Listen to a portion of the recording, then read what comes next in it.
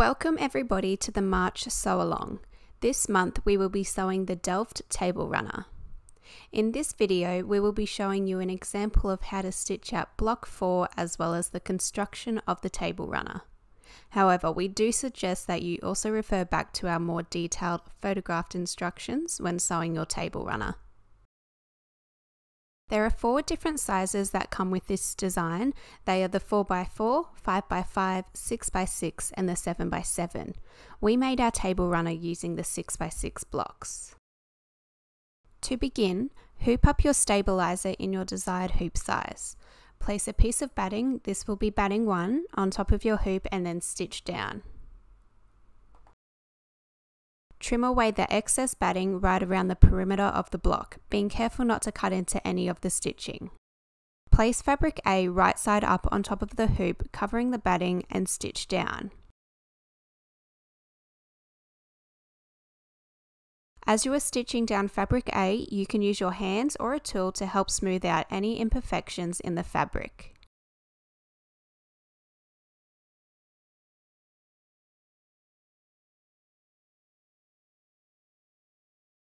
We will now begin the embroidery process. Please refer back to the instructions where you will see a labelled diagram. Follow this diagram to work out which piece of embroidery is next in the sequence.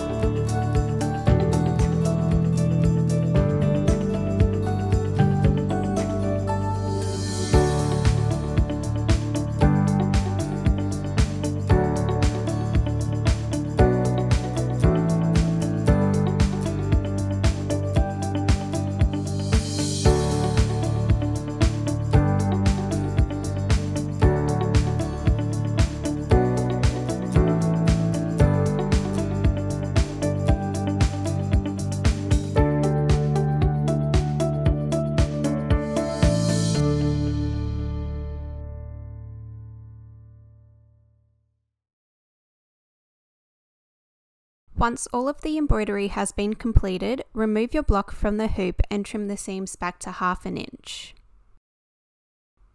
Continue making as many blocks as you like for your table runner. Now that you have all of your blocks sewn, lay them out on your work surface in the order you would like them. Start by placing the 2 blocks from the first row right sides together. Match up one of the side edges and then pin together.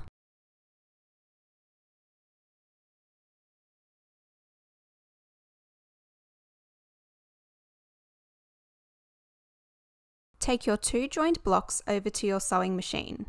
You will see that there are 2 lines around the perimeter of the block. These lines are created from the stitch down of batting 1 and fabric A. Sew directly in between these two lines on the edge that you have pinned.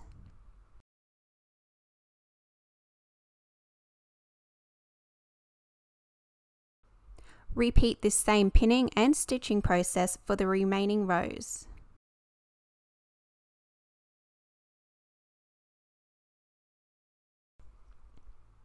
Now that you have all of your joined rows, move them over to your ironing board and using your iron, press the seams open from the back. You can also give the front of the blocks a good press as well.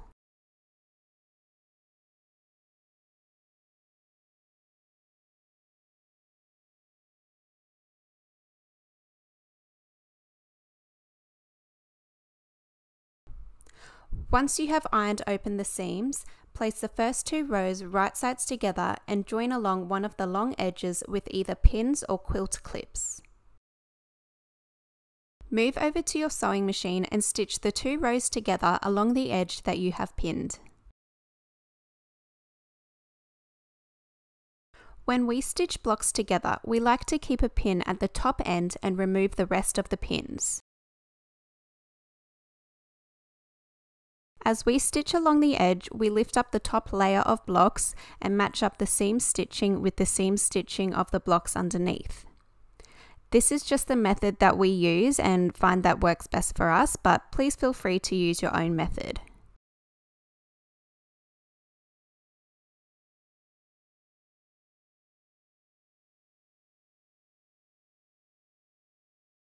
Continue this pinning and stitching process to add the remaining rows, and then with the iron, open the seams and give the blocks a good press.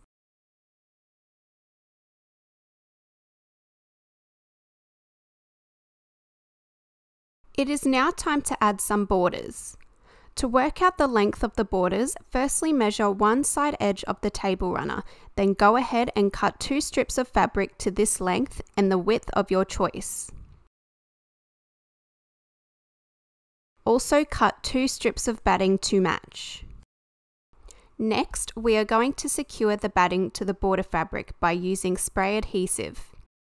Please refer back to the instructions for the alternative option.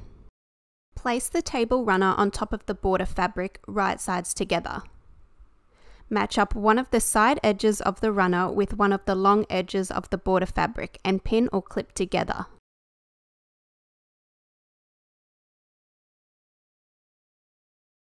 Using your sewing machine, stitch the 2 together with a 1/2 inch seam.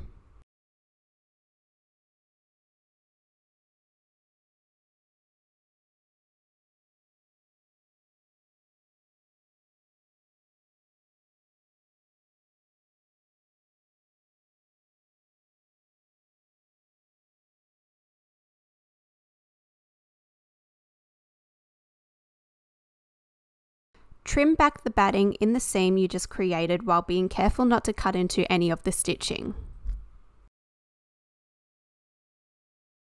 Repeat this same pinning and stitching process for the opposite side border. And then, once the 2 side borders are attached, go ahead and iron them over.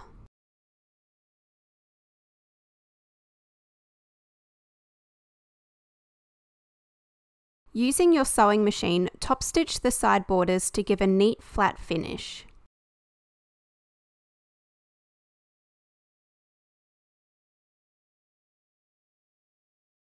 Move your table runner over to your work surface and trim back any excess fabric and batting from the side borders, making them flush with the ends of the runner. We are now going to repeat this whole border process again for the end borders, but this time when we measure the ends to get the length, you will need to include the width of the side borders into the measurement.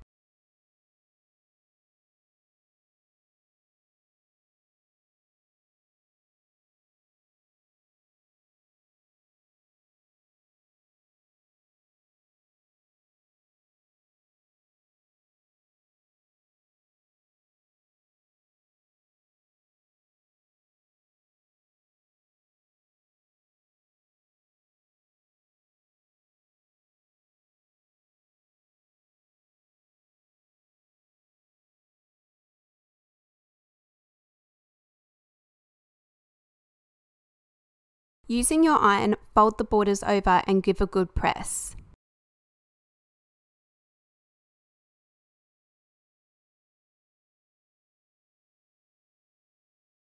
Finish the end borders off with top stitching and then, if needed, trimming all of the borders so they are all the same width.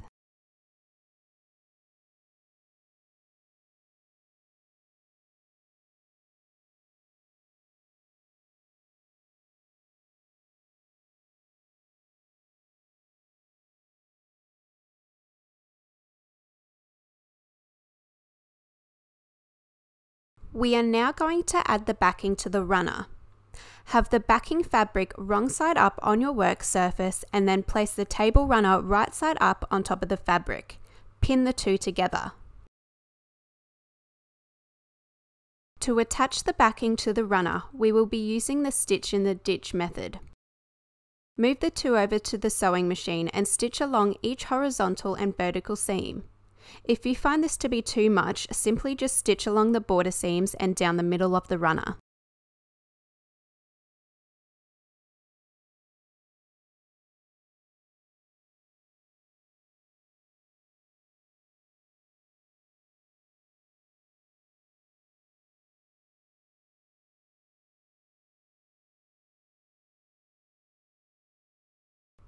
Remove all of the pins and then, with a rotary cutter and ruler, trim back any excess backing fabric so it is flush with the borders of the runner.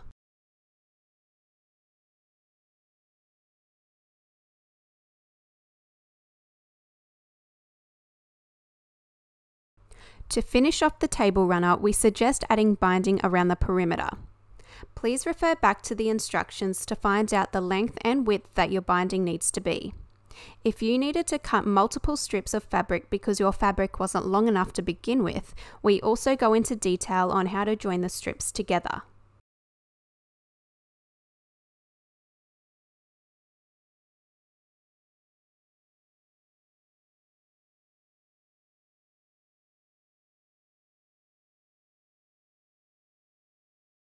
Now that you have your binding strip, fold it in half lengthways and wrong sides together.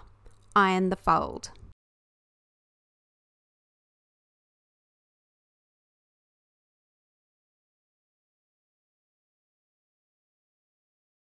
Unfold one end of the binding strip and then cut it to a 45-degree angle. Fold that cut edge over about 1/4 of an inch, lightly press with the iron, and then fold that end of the binding in half again.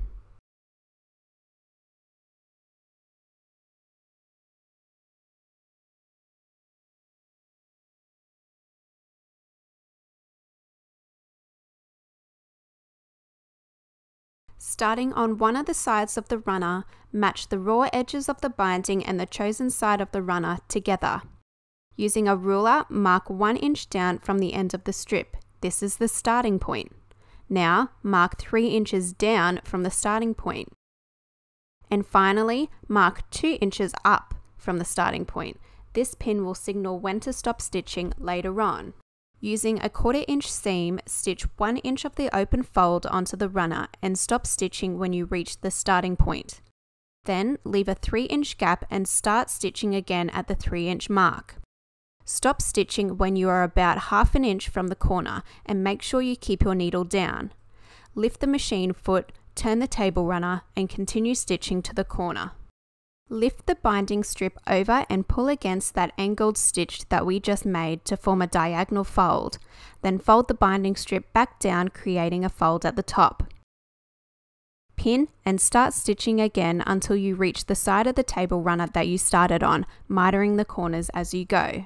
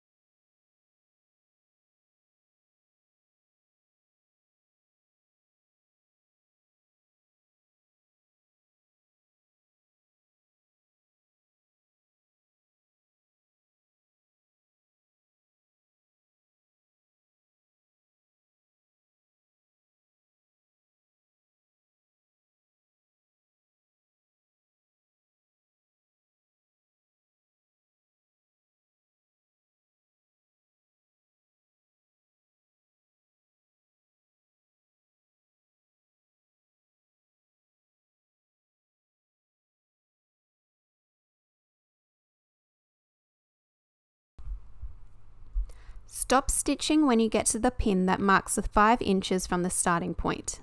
Use your scissors to trim the excess binding at the 3-inch mark. Place the ends of the binding fabric into the pocket created at the start of the binding process. Pin in place and continue to stitch the seam until the binding is completely sewn on.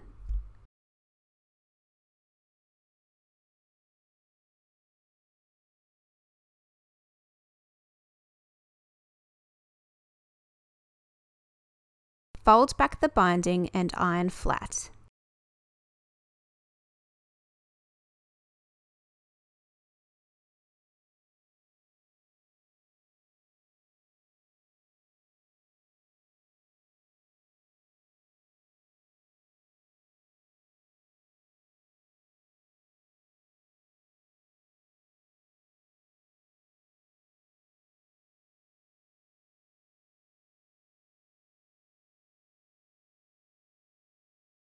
Start at one of the corners of the runner.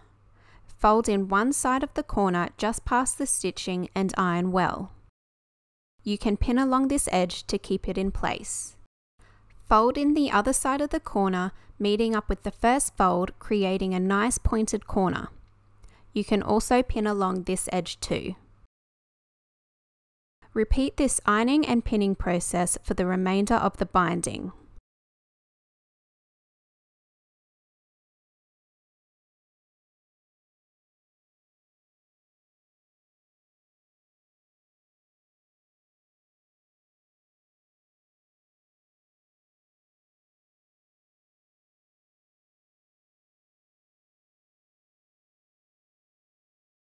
Move over to your sewing machine and start stitching from the front of the runner.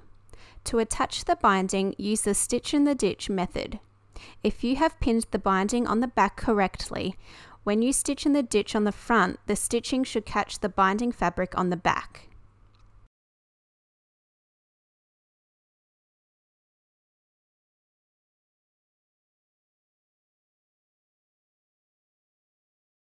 When you get to the corner, simply just leave your needle down, lift the machine foot and rotate the table runner.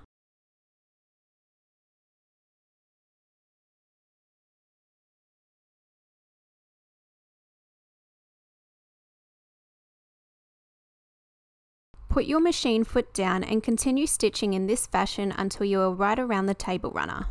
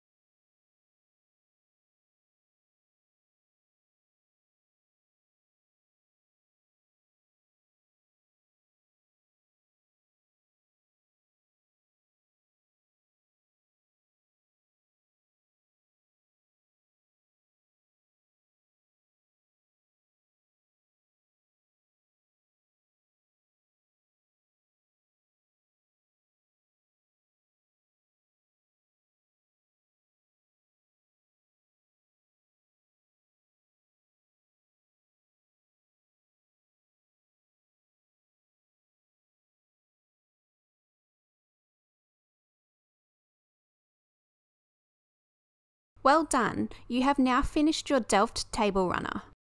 Thank you for participating in this month's Sew Along. We can't wait to see what everybody creates.